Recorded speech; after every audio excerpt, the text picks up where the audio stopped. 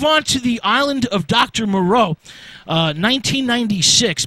This is directed by John Frankenheimer and features an amazing cast. Marlon Brando, Val Kilmer, David Thewlis, Faruqa Balk, and Ron Perlman.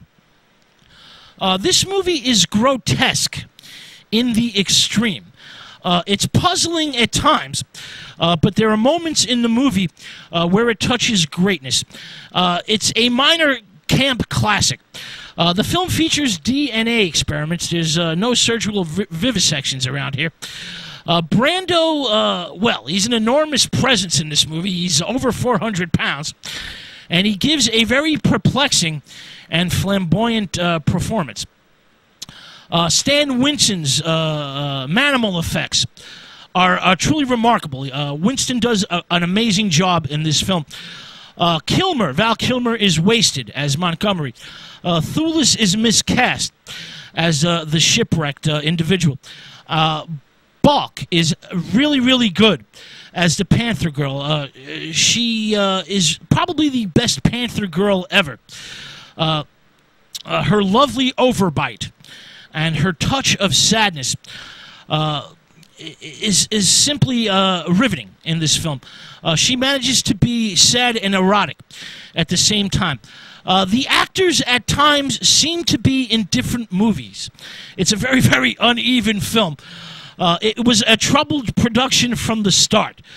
There were creative differences immediately between Brando and the film's original director, Richard Stanley, and Rob Morrow from Northern Exposure fame, who was supposed to play the shipwrecked individual, the Thewlis part. Well, he asked for release almost immediately from his contract. Well, it's an interesting, unforgettable failure of a film that's worth seeing. You may not like this movie, but you'll never forget it. It's a very interesting failure. All right, let's move on to The Time Machine, 2002, which is directed by Simon Wells, who happens to be the great-grandson of H.G. Wells, and stars Guy Pearce and Jeremy Irons. The film has little to do with the original novel. Guy Pearce is a very anorexic-looking time traveler who lives in New York circa 1900. His fiancée is killed on the eve of their wedding, and he creates the time machine in order to prevent the tragedy. Well, he can't undo the tragedy, so he can't change the past. So he goes forward hundreds of thousands of years in order to try and find an answer why he cannot change the past.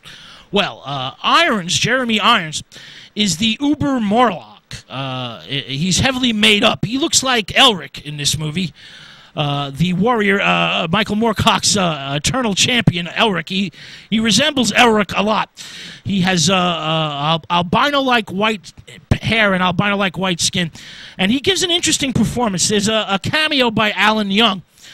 And the film features pretty good effects.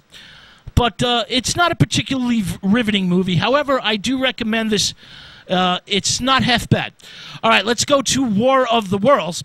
This is 2005, directed by Steven Spielberg.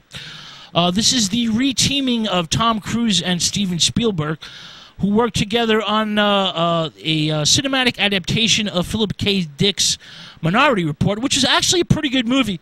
I'm not a fan of either Tom Cruise or Steven Spielberg, but I did enjoy Minority Report, and I did enjoy this adaptation of War of the Worlds from 2005. Now, the film stars Tom Cruise, Dakota Fanning, and Tim Robbins, excuse me.